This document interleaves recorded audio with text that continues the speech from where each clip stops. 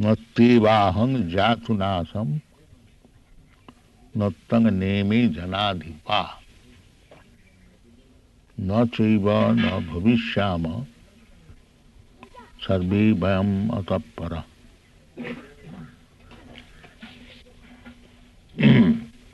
Krishna says that natu eva aham nattam na ime janadhipa. Either I or you or all these people who have assembled here in this battlefield, Janadhipa, kings, in the battlefield, Janadhipa, they are not ordinary men. Now, in the battlefield, the poor mercenaries, they go to give their life, whereas the Janadhipa, the leaders of the people, they sit down very comfortably. They do not go to the battle. They simply give order in writing. And the poor mercenaries, paid soldiers, they paid for giving their life. Money is so sweet that one is prepared to give his life for money. Such men are sent to the war field. And the Janadhipa, they are after also money, but they carefully avoid the battlefield.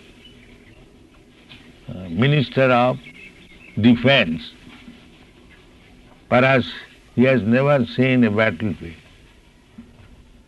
Minister of Defense. Formerly it was not like that. When there was fight, because they are Kshatriyas, they will never go back from fighting. Juddhe cha palayanam. That is the symptom of Kshatriya. When there is fight, they will come forward first. Soja, teja, bijam, siddhi cha palayanam, ishara bhavancha, dhanancha.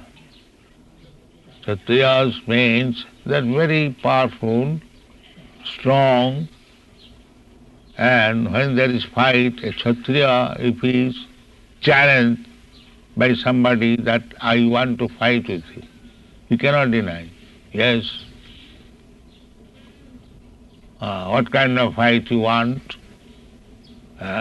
Bows, arrows, or club, or sword, anyway. They will fight. And fight means until one is dead, the fight will go on. That is fight.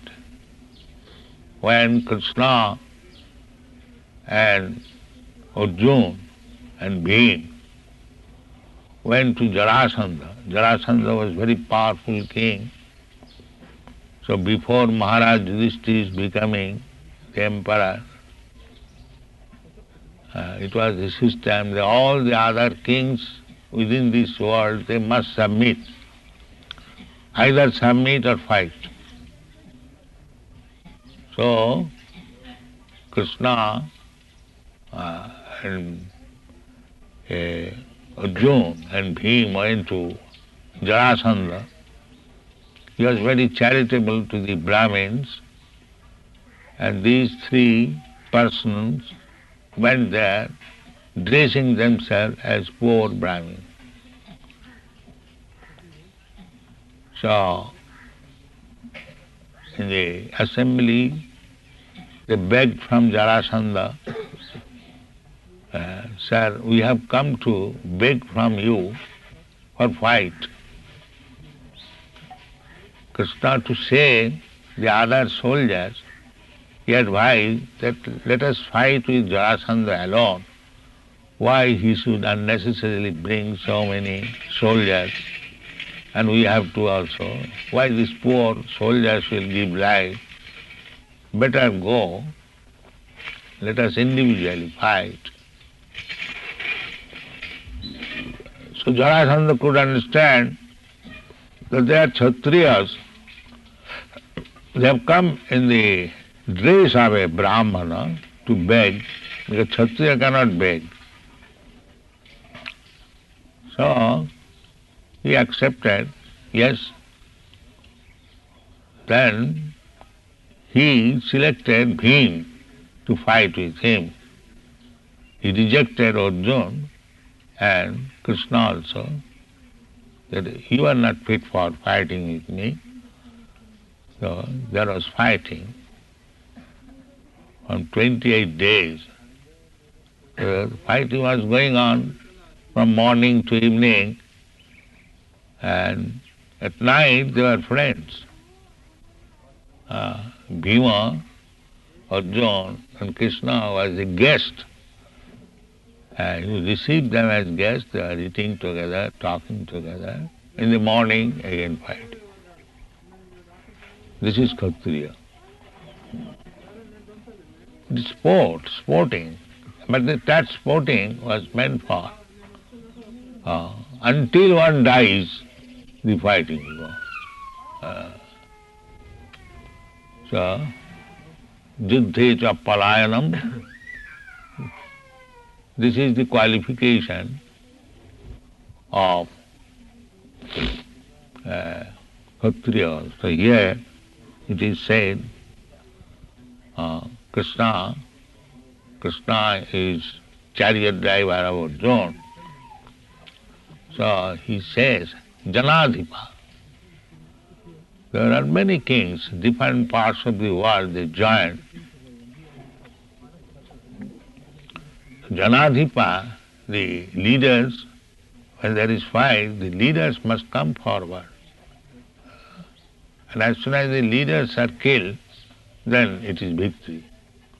Not by killing the soldiers or common man by atomic bomb, no. That was not fighting.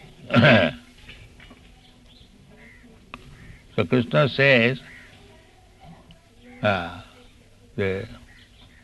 eva aham. Krishna is individual person. God is person also.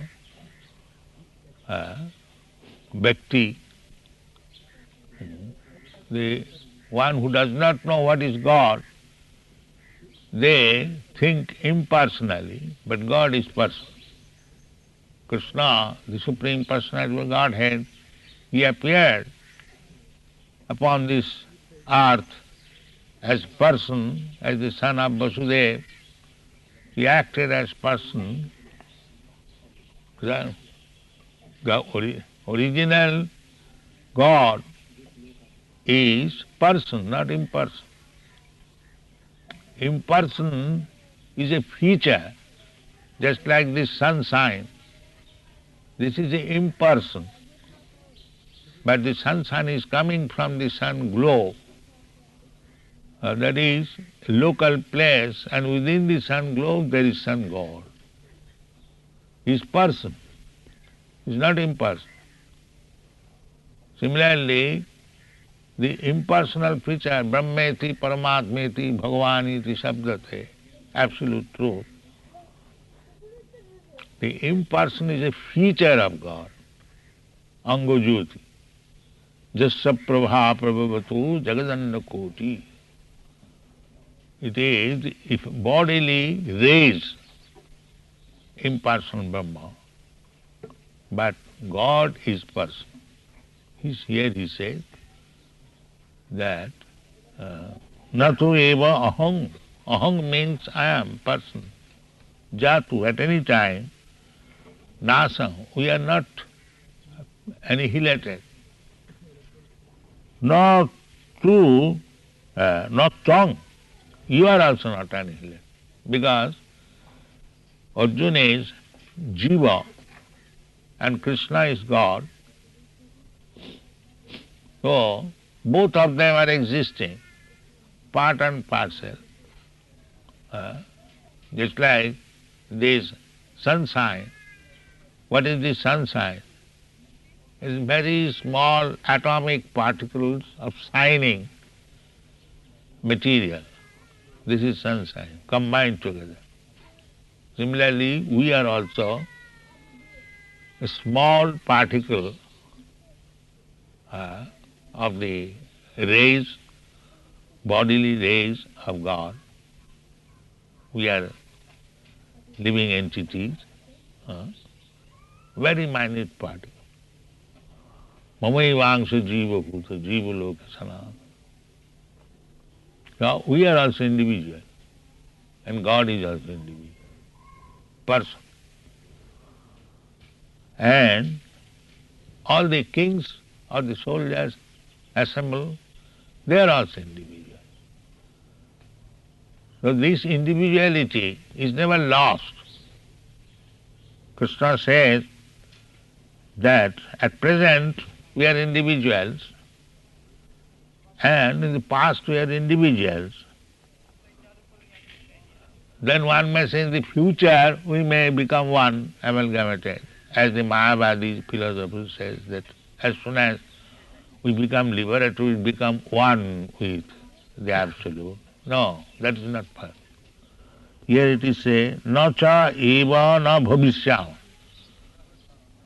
It is not that in future we shall not remain individual. We shall remain individual.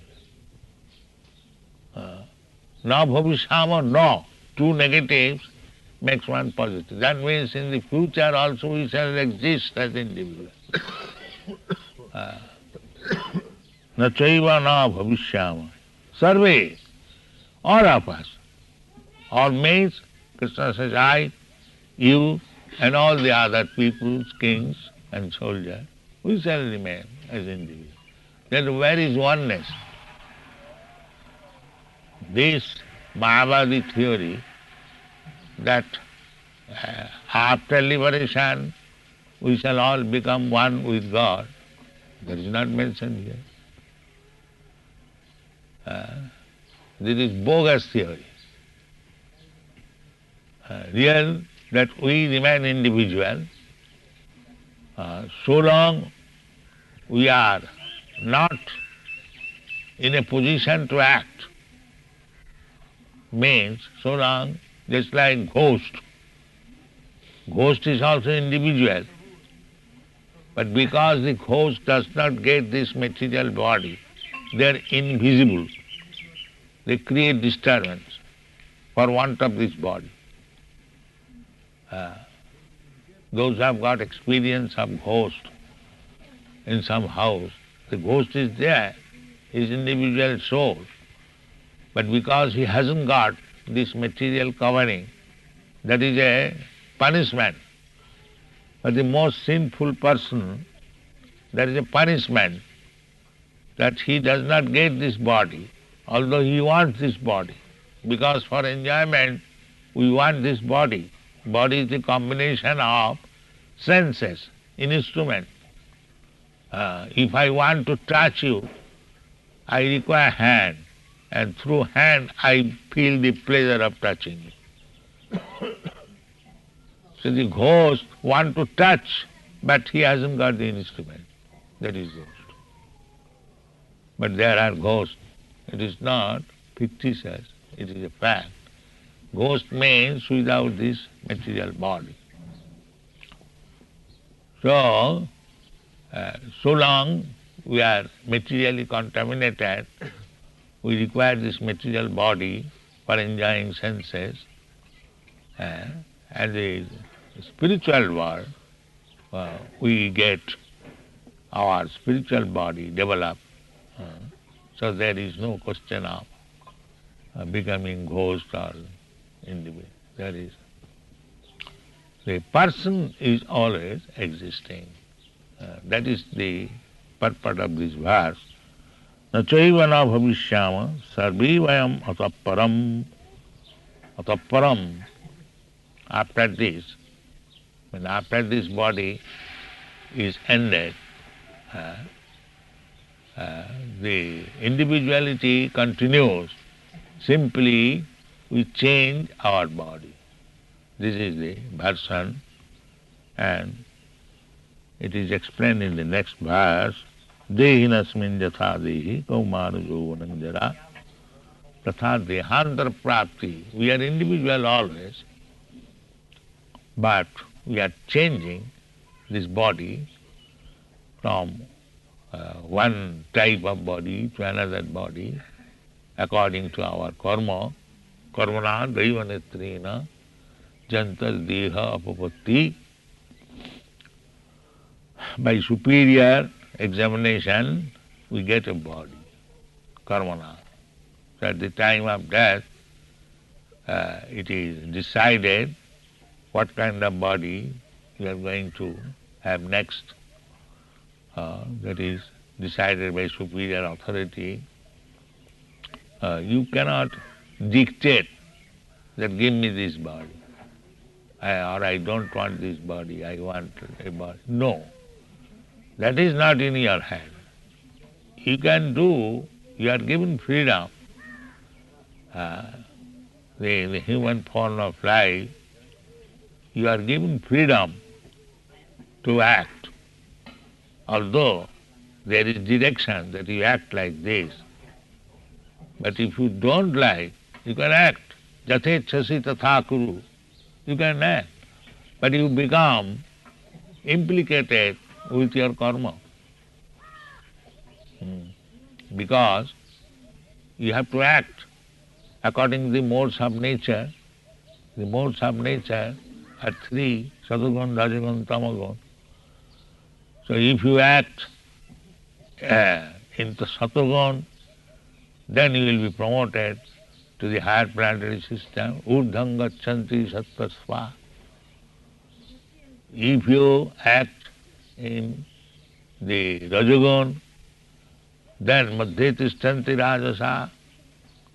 And if you act in Tamagun, then Jaghanna gunavittishta adhogachanti tamasa. Jaghanna.